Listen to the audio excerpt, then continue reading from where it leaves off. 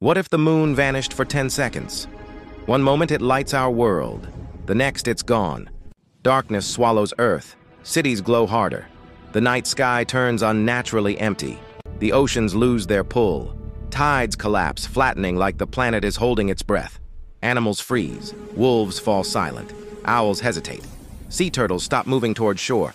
Without the moon's stabilizing pull, Earth itself begins a tiny wobble. Invisible, but dangerous.